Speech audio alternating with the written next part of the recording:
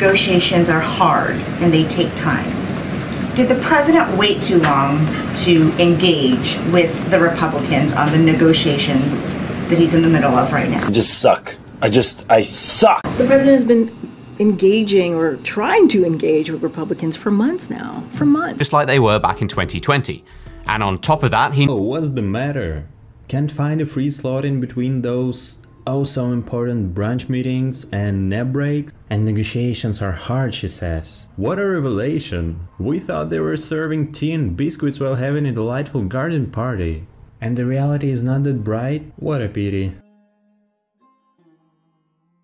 Alright, you want to check your math on that.